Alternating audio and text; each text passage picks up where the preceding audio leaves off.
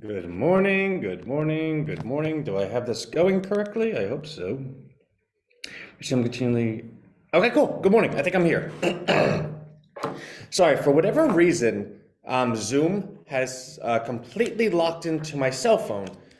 And it's funny because every time it happens, I think to myself, "Oh, I gotta fix this. I gotta disconnect my cell phone from my Zoom." But then every time I think of that, it's when the call starts, and when the call ends, my thoughts are like 10 steps ahead, and I just, do the same thing all over again. So that is my circular logic to start today. Frida, I did see that you emailed me. I did not read it yet, and I will read it. See, I got you already. Hello, Anthony. Hey, Frida. So welcome everyone. I hope everyone had a really great weekend. I did. I was held completely hostage. Usually on the weekends I get to like kind of sneak away to my computer a little bit. Um, but this weekend I just could not. I was not allowed to. My wife says she would divorce me, and I like staying married. So I did not do much, but that's because I told her that this week is going to be super like I'm going to be what is it called? Handcuffed to the computer. Good morning, Ian. Ian, we just sent you your Rhino 62. For those that don't know how Ian accomplished that, so we do have a partnership program where we have many lander pages and you could offer your affiliate link to whomever. Frida, I sent yours too. I think, got like 28 or something. And you could offer your affiliate link to anyone, and it tracks the performance back to you. And as people click it, they come to the lander page and they're counted as a visitor. That person visited the page and that was credited to you. On top of that, now if that person decides to opt in, they say, "Hey, I love Rhino. I'd like to be a part of it." That's an opt-in. If you accumulate more than 10 opt-ins in a week, we call it the Ian reward because he's the first one to have accomplished it. We will double the 25 Rhino that we offer for 100 visitors to 50, plus one Rhino for each one of those opt-ins. So Ian got 62 Rhino today, which I think when you do the math comes out to like $150. I don't know, some large number, right? So Ian, congratulations. I need to get with the program. Yeah, so actually, where is the link to be a part of it? Oh, it's in the Karcher. So let me see if I could do this. My Rhinobucks link doesn't go to Rhinobucks. Um, no one's affiliate link goes to Rhinobucks. It goes to the lander page. So I'm looking it up right now. I know you can see my face, but I cannot see yours because I have one screen in front of me. I'm going to get the affiliate link for everyone to participate. If you're not in yet, you definitely should, because a lot of people are doing quite well. I think I sent out over 200 and something Rhino today, which is a lot of money. It's like $500. Okay, I sent you an email of a clock.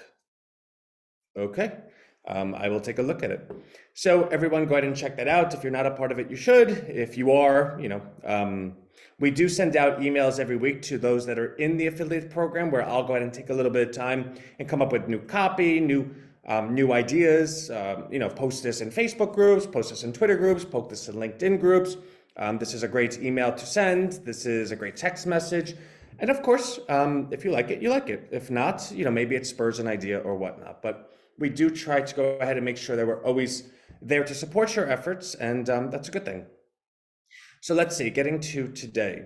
Rhino, new all-time high. I think it got to 236 this morning, somewhere over there, which is really good. More businesses listed. I think another four. I think we're at 518. Rhino sponsors back up to 352. Now, for everyone that has been following that number, we have bounced between 350 and 355 for like a month and a half now. And I think someone the other day said, "Oh, plateauing's okay. You plateau and then you take the next step higher," which is totally true.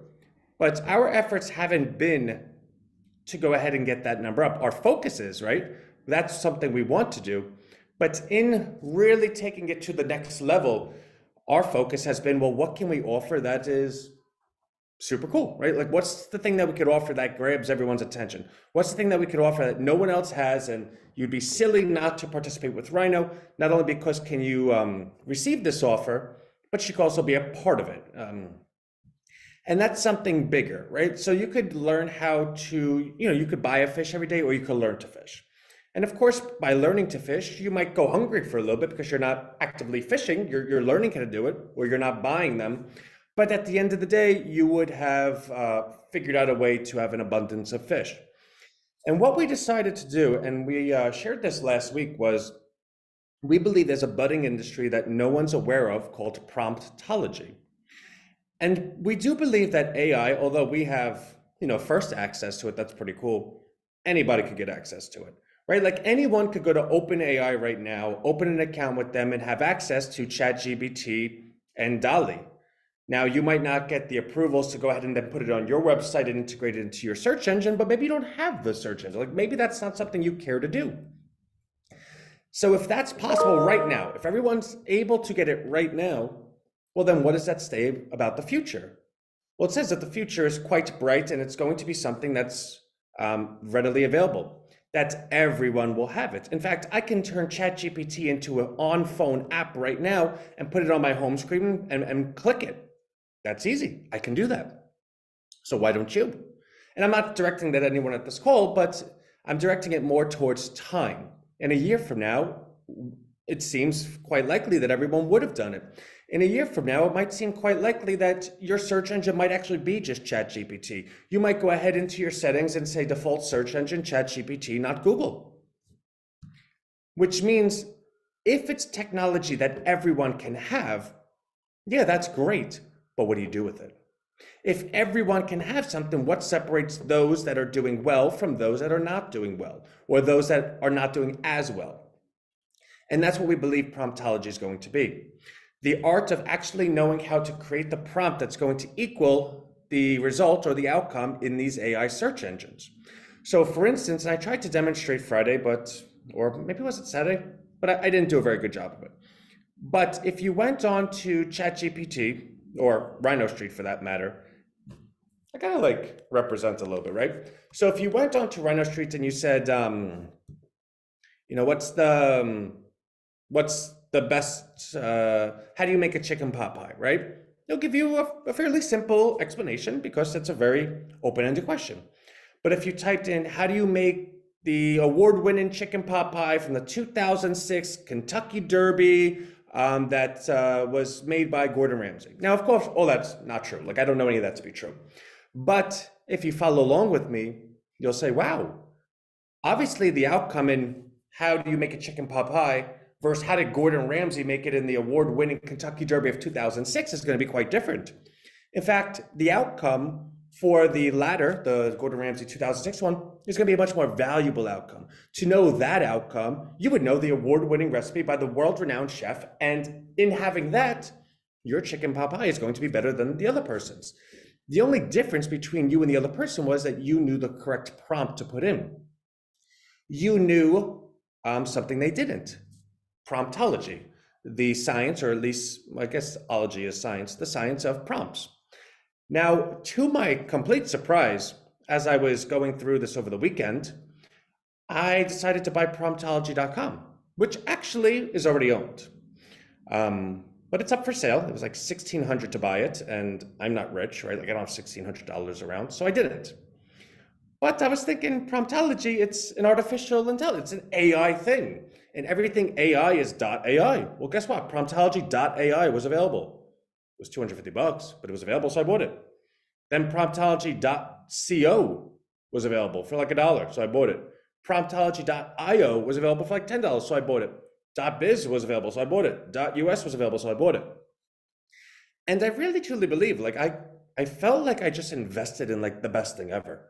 I don't see a world where promptology is not the next science. Like it's going to be a really big deal. So we would like to go ahead and spearhead that, right? If Rhino can be the one to spearhead that and make awareness of it, well, super cool. How are we going to do that? So of course we have those websites now and we're going to make use of them. But the project that we're working on this week is in researching all of the AI platforms that are available and integrating it into one system. Now that sounds big, and it is, right? But I don't mean to share that we haven't started already doing this, which by the way, I've never been a fan of TikTok, but it's simply because I never was on TikTok. I was just like, oh, that's where kids go to over sexualize themselves, and I don't know, right? Like that's just what it seemed to me. And there's a lot of that, right? So I don't want to take that away. But the cool thing about TikTok is the algorithm is quite strong. So when I'm on TikTok, I'm liking videos on AI. I'm liking videos on ChatGPT. I'm liking videos on, business stuff. And as a result, all of the entrepreneurs that are really trying to spearhead those industries are posting amazing content. Like they're the best, right? They're the person that's creating the content and they're trying to get over on the other one. So they're inventing new stuff all the time. So two things. One, I think we're going to start. I think I need to start posting stuff that's unique to us, like promptology, and I think that could really take off there. Now that's step two. I'm not doing that yet, but it is a good idea. But the other point that I was trying to make was I've taken notice of all these different videos. Every time someone posts and these are the 5 AI websites you need to know right now, or these are the 10 AI websites that could make you $1 million overnight, I've saved all of them. And I'm going through them all today. I'm taking all the websites down, taking note of them. Then I'm going through each website. What does it do? And I'm going to create a bit of a wireframe. Okay, these 50 AIs I have available right now, this is what each one of these 50 AIs do. Now, if we stack them, how can it be beneficial, right? So say, for instance, I wanted to go ahead and say, I'm looking to sell chicken pot pies. How can I sell chicken pot pies? I want to create a user interface that allows me to say, I want to sell chicken pot pies, all right? And upon doing so, a bunch of things are triggered, right? Like 10 blog posts are triggered to write chicken pot pie blog posts in different styles over a defined duration, right? So of these 10 blog posts, the first one's going to be written immediately. The next one's going to be written in 17 hours from then. The next one's going to be written 10 hours from then. Each one's going to be in this style, blah, blah, blah. Okay, that's one thing. Well, what about Twitter? Shouldn't there be Twitter postings about this? Yes, I want Twitter postings, but I want them to have these pictures and I want them to go ahead and identify the leading hashtag in chicken pot pies and retweet at them and see what happens. Okay, that sounds cool. Shouldn't you have an Instagram strategy? Yeah, I want to go ahead and zap this over, that these posts are now being zapped over to Instagram and posting as they go. Shouldn't you have a Facebook strategy? Yes. So forth and so forth.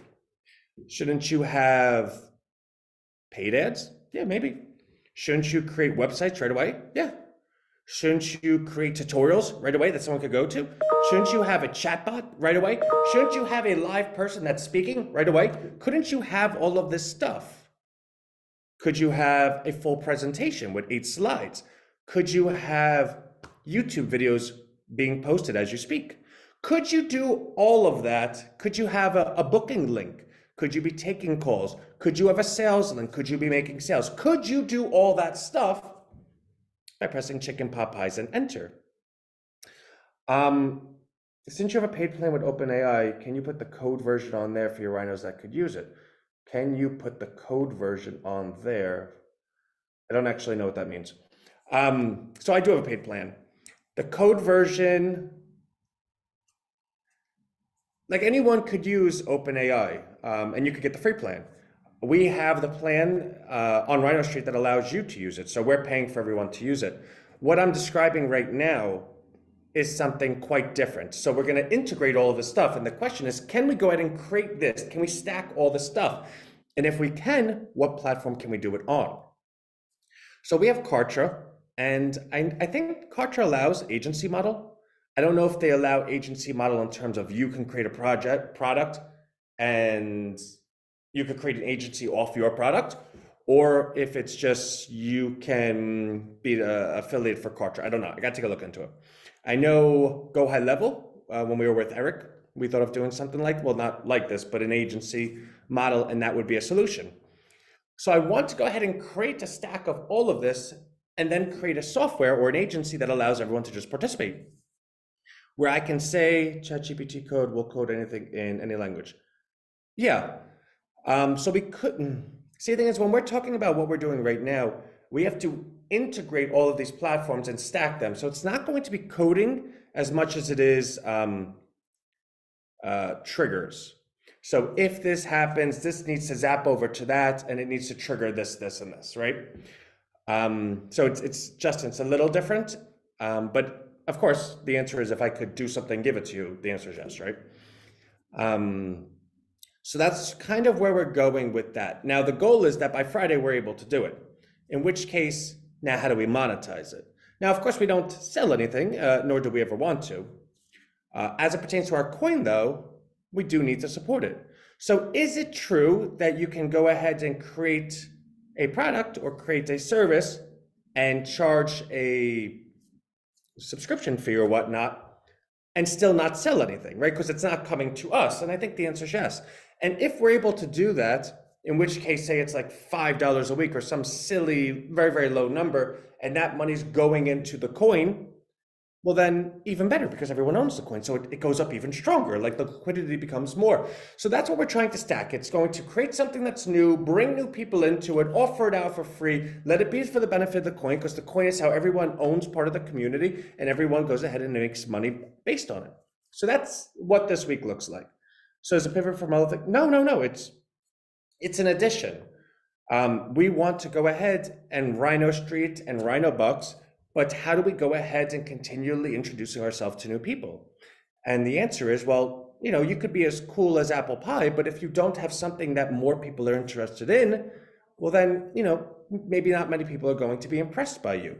And as it pertains to this promptology and all these different AI platforms that are all just sitting there waiting for someone to stack them and create it, it gives us an opportunity to be first and leading in an industry and bring everyone back and say, oh, you were so impressed with Rhino? Here, this is what Rhino does. And we tie it all together. So we're never diverting. We're always just building. Why do I get spam calls all day, every day? Do you understand that since I've been on this call, I've had like 17 of them? And that's a lie, but it's been like 3 or 4. So let me go. I have emails I still need to get to. Everyone in RVP or everyone in the affiliate platform, we had sent out the coin. Everyone is paid. We have a team call at 12 o'clock with our team. Anyone that has emailed me and said, hey, listen, I haven't received my Rhino. I have found, so each time I get one of those, I get frustrated because I'm getting a lot of them. And not frustrated on that you're emailing me, but frustrated in the sense of like, how poor of a job that are we doing that so many people are letting us know this. But what I'm also finding is about 99% of those individuals have not saved their wallet address. And about 50% of those individuals have been unable to because they can't log in. So there are things on our end we still need to improve. But I'm here to share with you the bot is functioning the way it's supposed to. Everyone that saved their address is getting their coin. So I think what I'm going to do is just tell our dev department to just take the day and manually input everyone's wallet address. I don't know. It seems like they're a lesser use of their time than their salary would dictate, but something needs to be done. Like it just has to get done. Clickly has a Zoom today at 12. Well, have fun. Like, go to it. I have a team call at 12. RVP, I will be on at 2 o'clock. I'm going to do it for like 15 minutes. I have shared that in our group. I just want to get in and get out because today starts the AI project. But other than that, everyone, absolutely love you. Everything's going great. Today is better than yesterday, but not as good as tomorrow. So I love y'all, and I'll see you later. Bye.